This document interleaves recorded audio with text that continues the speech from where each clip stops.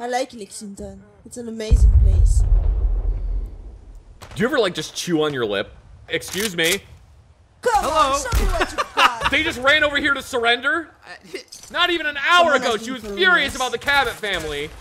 And then she starts murdering people at surrender. Just murdering people. Oh my god, Darlene. Sends us something around. Oh, goodness. Oh, they have a base on top of the bridge. Looks dead to me. Oh, he's dead? You got him? Dude, Valkyrie actually has good aim. You know, she's a former army brat. Unlike you, who can't hit the broadside of a barn, and Darlene, who can't hit everything around the barn. Okay, why are you using a scope on there? So I can see the enemy that I'm missing. Ugh. You're the kind of person, and I mean this with all love. Much love. I'm sure. Much love. Show me your love. But you are the kind of person that puts a scope on there and then doesn't zero it, and you're just confused as hell as to why you're not hitting anything. I used my Kentucky windage to fix it! Valkyrie, you said they were dead, you lied! Et voila! This is going I like that I've burned through almost 400 rounds of ammo in just the last, like, 20 minutes.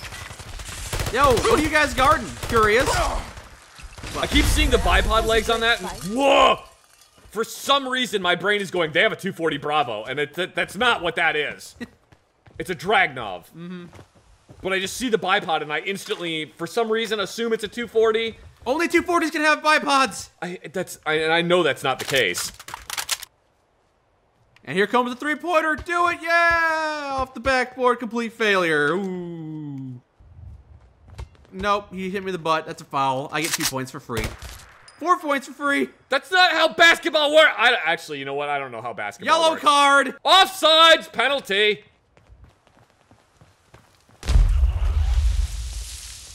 Take care with my rats. They're coming from the ground. They're coming from the pool. How the hell did the mole? How was he brute? You know what? See weird stuff every day. Yep. That didn't faze me. Hi.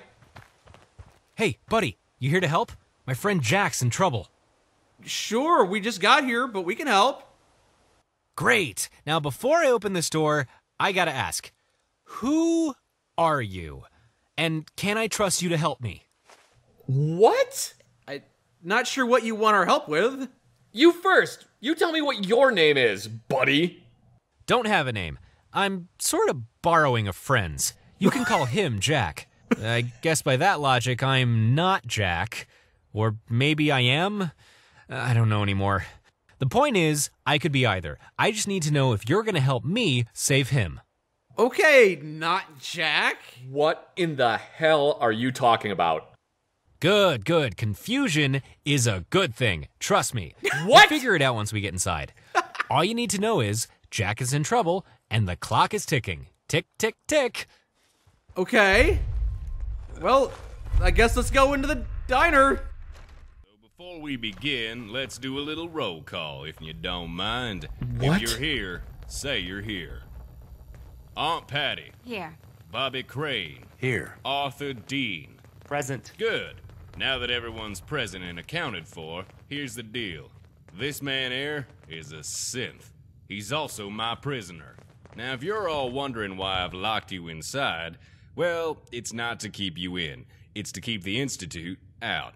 That's right. They got men all over the Commonwealth looking for this bitch. So I'd appreciate it if you just showed a little patience while we rest up.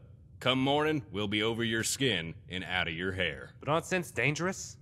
Why not just shoot them? Sure, I could do that. Just cut the damn red wire and let him die. But then who's gonna explain to the scientists over at the facility why their fancy synthetic android is nothing more than a lifeless doll?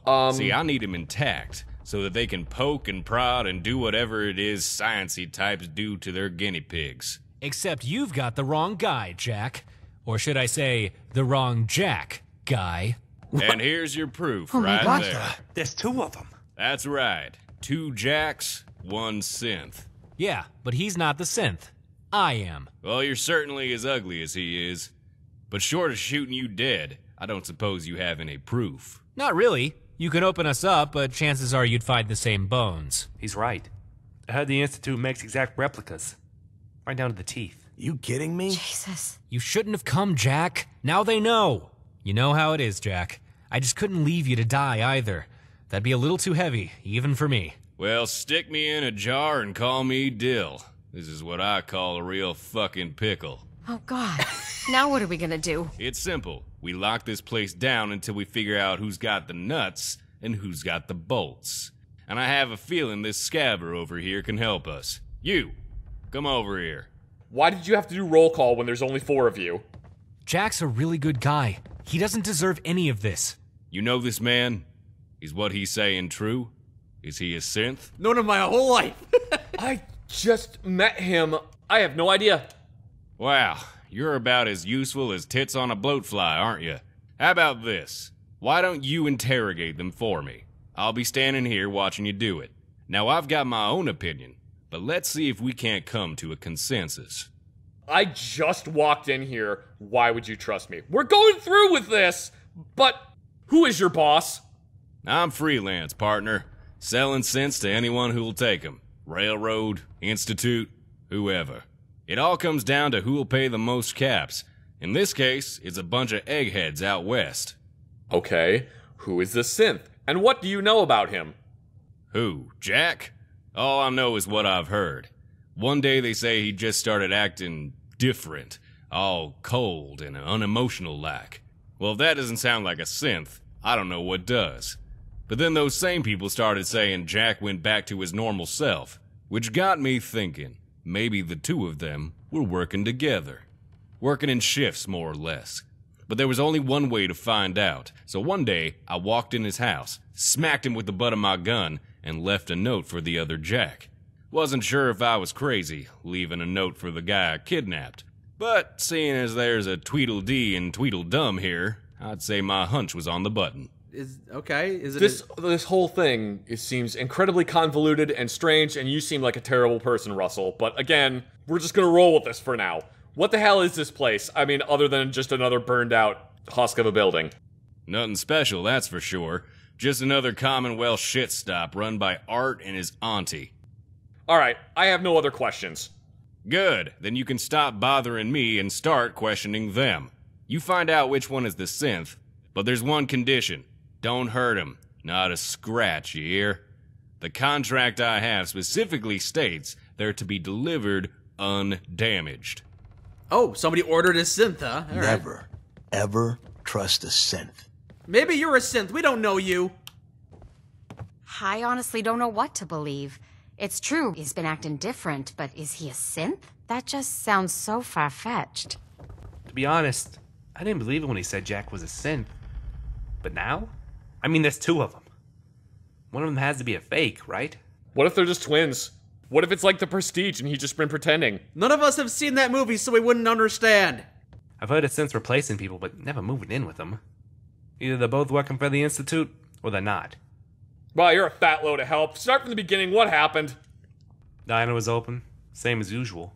Then Russell comes in with Jack, saying he's a synth, and we had to lock everything down. Wasn't long after before you two showed up, and you know the rest. I need whatever information you have. Useful information. Useful information. Not the information that I know, which is of no use to anyone but myself. Like that Chester A. Arthur is the 32nd president of the United States. It's 31st, actually. Is it 31st? Yeah.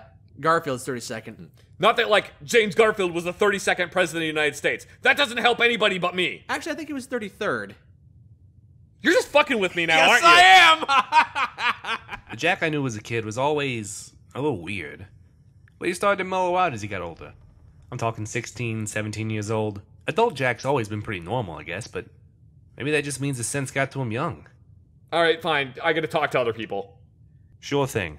Never, ever trust a synth. You've said that twice now! Jack! It doesn't matter which one you ask. Jack and I will give you the same answer. But if you choose wrong, this bounty hunter will come back and finish what he started. Which means the best solution is to kill the hunter and let us go free. Hey man, I'm on your side. I just need you to tell me the truth. Well, I'm not a synth, but I can't speak for Jack. He claims we're twins. Given he hasn't tried to replace me, I've chosen to believe him. Either way, you only have 2 options. Take Jack, or kill the bounty hunter. If you choose me, he'll come back for the other Jack once he finds out I'm human. 2 Never, Jacks. This is ever crazy. trust a synth. Right. All right. Jack, I think there's a way out of this, without anyone getting hurt. I'm open to suggestions. That empathy you're showing is quite human-like. Technically, it's a synth emotion, but you would know.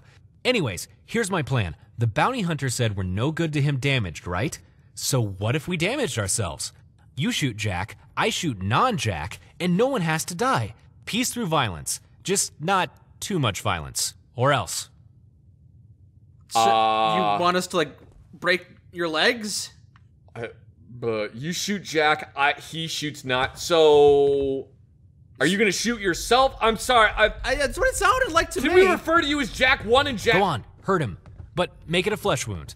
Kill him, and you'll probably just make me angry. Fine. I'm Never, darling. ever trust a synth. I'm darling. Yeah, so... Now what the hell did you go and do that for? Did I not say explicitly the goods weren't to be damaged? That was an accident. A gun misfire. He's so clumsy. You know what? Actually, I don't take any frickin' orders from you, buddy. No, apparently you take him from that idiot over there. But I guess that doesn't matter now. That synth was my property, and you broke it. The only question now is how you're gonna pay for it. I'd say 2,000 caps is enough to make us square. How do you want to handle this? I'm not paying. Well, then we got a problem. Because then I'm gonna have to take it from you by force. And maybe that was your play all along, but if you kill me, you gotta kill everyone else, too. He's right. They think we're working with the Institute. We can't leave any witnesses.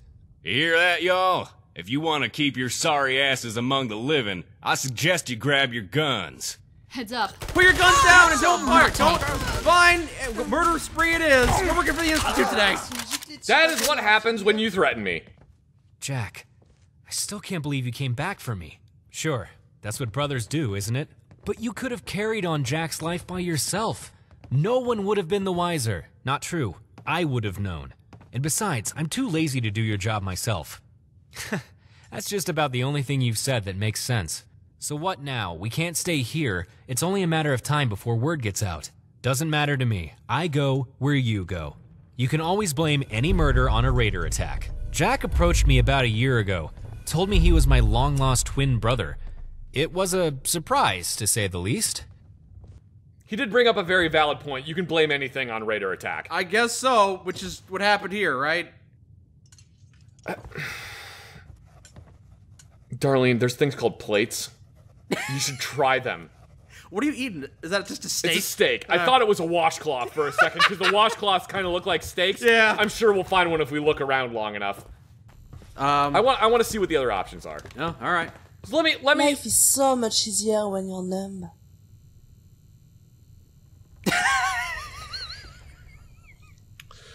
Okay. Well. All right. Let's see. Well, Oh, he's got plot armor. He can't die, huh?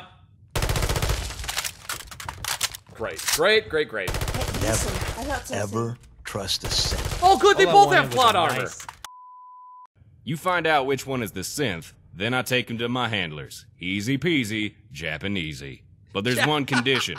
Don't hurt him. Not a scratch, you hear? The one that's on the ground seems pretty innocent. You're free to go. Smart choice. To be honest, I never trusted Jack to begin with. Yeah, you would say that. But if you're lying to me, you best believe I'm coming back for you. Now come on, Jack. Time to get back in the box like a good little toaster. We're sending your ass factory sealed. Everything went according to plan. I must be good at making them. What? Never, ever trust a synth. Okay, I don't know how that went according to plan for the other Jack, but all right. So what you gotta say about that, Jack? Jack and I had an arrangement. We'd split the work and have twice the free time. So what, he was a defective synth that wanted to help people? I don't even know. This... Plates, Darlene, plates! Plates are a thing! This quest is ridiculous. Let's leave. All right. Am I a synth? Well, I've never seen the inside of myself, so I don't know. They don't make mirrors for that. Your handler just left, okay. Yeah, he was just like, I'm out. Gotta go actually, we go free that synth! Darlene would certainly appreciate it if we did that. Let's do that. Everything went according to plan. I must be good at making them. Now it's time for our new plan. New plan. Haha, you're free, you're welcome! Jack, where'd you go? Jack literally bolted. The moment that man was dead, Jack took off. Man, that was such a good plan he had. Yeah. They're all synths. Everyone, it's all... You think you're very clever, young man, but it's synths all the way down. All right. Oh, and now I'm 1,000,000 feet tall? You were standing on a shelf. Okay, I was confused. Hey, let's try out the terminal here. Someone finally set up this T-mail terminal, huh? Check unread mail. Hey! Is this thing on? I sure hope so. I guess if you're reading this, it's working, and if you're not, we'll know soon enough. This being our first T-mail, I won't type anything weird. That way, I know if you don't respond, it's because the terminals aren't working and not because you're avoiding an awkward conversation. Is the reply button not working? It looks like the network only goes one way. Not sure what the problem is. I'm almost afraid to touch the thing at this point, seeing as how it's 200 years old. Who knows what else could break? Hopefully you don't mind if I keep sending you messages in the meantime. Great. Oh, Lord! We have missed a lot of messages. Dad said there was a commune of hippies living in the trailer parks at Fiddler's Green. I'm not sure what a hippie is, but knowing Dad, they're probably going to... ruin society as we know it. And they did. They died, so yeah. Dad said he heard some chanting from one of the abandoned houses near Lake. I don't know how to pronounce that. I told him he was hearing things, but you might want to steer clear of that area just in case. Thanks for the heads up. Parsons is scary. I was talking to Dad about the places he should never deliver mail to, and Parsons has to be the top of the list. I heard it's haunted. Crazy people I can handle. Ghosts? Well, they're usually just lonely. But crazy ghosts? Yeah, I'd stay away. No, it was just immortal, ageless beings. Yeah. That's all. Robots doing surgery? I heard there's a couple of robots practicing medicine over by the Eagle Hill settlement. Dad thought it was crazy, of course, but hey, can't be any worse than Doc Crocker. Who the hell's Doc Crocker? I think he's a wandering doctor. Oh. Alright, well, she's just been sending all kinds of mail. Error. Oh, yeah, I can't send mail. Alright, then. Well, now we get all kinds of T-mail. T-mail! You know all about T-mail, don't you, Valkyrie? Yeah. T stands for tits. Who's the foolish idiot that has decided to attack our settlement? World War I whistle sounds. Forward, men, forward! Yo, who... God, you stop shooting! I shot Haas again! Yes, you did! I shot Haas again! Me. I shot Haas again, and now... Everyone's mad at you because you shot Haas again. Haas! He was Come on! He was even wearing a traffic cone this time. Why do I keep accidentally shooting Haas? I know, and he even had that bright orange traffic cone. Why do I keep accidentally shooting do Haas? it, and you did it anyway, and he's dead again. I'm sorry I shot you again, Haas. Those are gigantic hose clamps! Haas, where did you find hose clamps that big? They don't actually make ones that big! He had to fashion his own, I guess. Holy shit! Get away from my power armor. Mr. Bubbles! From what I know about Jesus, he was a real badass. Had a machine gun and a belt full of bullets for everyone who sinned. That sounds awesome! Why didn't I hear about this Jesus? I'd worship that Jesus. I would worship that Jesus! That Jesus is just like, get yourself a bush light and we got... Oh, look how cute! He's looking through the little window! Oh! That's so fucking cute! Alright. Laser rifle up. Okay. Is it there? That makes sense, actually. You see how the shotgun is a close-range weapon, which means long-range enemies are your weakness. So you put the biggest fucking bayonet on that gun, and you've covered all bases. See, you say that as a joke, but actually, in Napoleonic warfare, you wanted the longest bayonet you could get, because then that means you could outreach the enemy and get them to rout. Are we in Napoleonic eras? Well, no, that's why nobody uses long-ass bayonets anymore. We may have been blown back to Napoleonic eras. I used to drink a lot of Nuka-Cola as a kid. That's great. And as an adult. I don't care. Basically, I drink a lot of soda. I used to do a lot of drugs. I still do, but I used to, too. Ah, rest in peace, Hedgeberg. Oh, I'm being attacked by giant mosquitoes! Son of a bitch, my throat! Why would somebody build a diorama in which I'm perpetually stuck in this mutilated position? I truly am a modern day Sisyphus!